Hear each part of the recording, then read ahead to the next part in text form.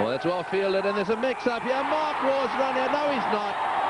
Lehman's run out. Mark Waugh stopped dead. Lehman didn't quite make it to him. Well, he played the cut shot. It was very well fielded. Now they want Mark Waugh off the ground, and I think my reaction, I've got to say, was that Mark Waugh was out. Lehman has left. Will they call for a replay here? I agree totally. My initial reaction was that Darren Lehman had gone past Mark Waugh. And Ganguly's quite right to ask, but I guess once the umpire's made a decision, Tendulkar, Ganguly, they're all saying, hey, and Mark Waugh's getting involved in the conversation. If I were Mark Waugh, I'd be walking well away from this conversation because he can only lose. If they call for the third umpire, I would suggest that Mark Waugh is in trouble. Now, the umpires are going to confer whether they can actually call for the replay, Green. Well, I mean, the object of the exercise here should be to get it right. This is actually a very significant point. It looks as if they're going to ask for it. There's been no signal here. So it may well be that we as a television company will be asked to supply some replays if possible here. Bear in mind that we haven't got any pictures or any cameras exactly square. We've got them in line with the stumps for the runouts. And this is where sometimes it's just a little bit unfair, where we're expected to be the adjudicator here. This could be significant, as David Hooks pointed out. He did say that if Lehman was joined by a new batsman, well, then it could make a bit of a difference. And Mark Waugh, however, is still out there. Now then, did they cross? Now, you've got to get two things. You've got to bear two things in mind here. Where were the batsmen at the time the bails were taken off? So here we go. Waugh says no. Waugh, oh, he does go past him. He does go past him. Well, just looking at that replay, I would say Waugh went past him. This could be interesting. Lehman may have to come all the way back out here. Waugh was adamant, said, no, I didn't go past him.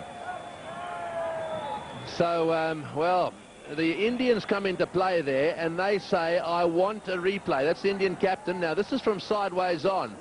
This will tell us the story. Here goes Lehman. The question is, what happens? We see the bails. The bails go off.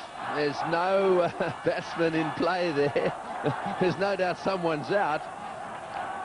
Well, let's have a look if this angle gives us anything. Your view, David? Oh, look, Mark Waugh, from the naked eye, he went past.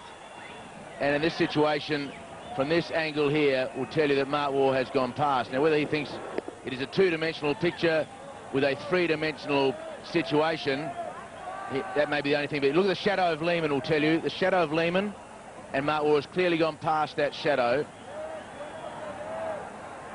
So that's why Mark Waugh, I felt, had to stay out of the argument.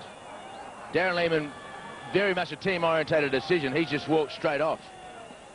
Yes, I think that's what he's done. But I think you're looking at the shadows there. Let's just watch the ball come in. This is going backwards. Now we've got to go forwards and just have a look to see exactly where they get to here. Now the ball's coming in. Watch the shadows. They equal there. And do they go on? A little bit further on. The ball's coming in. Mark Waugh now into a position where his legs come together. There's no doubt in my mind that Mark Waugh is the man out there looking at it that angle. Very close, mind you. Well, pretty tough for the third umpire to make a definitive. With the angle of parallax law, I guess he had to make that decision, but it looked as though he'd gone past. And, well, Darren Lehman has done the absolute right thing. He just scooted off the ground. We should mention also that the umpires in the middle didn't make the third umpire signal. Really, did they? They just picked up their walkie-talkies.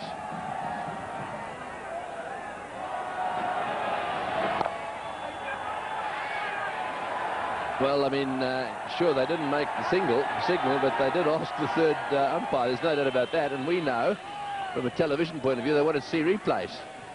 So it may well have been that the third umpire thought it was too close to call. Benefit of the doubt goes to the umpire in that case.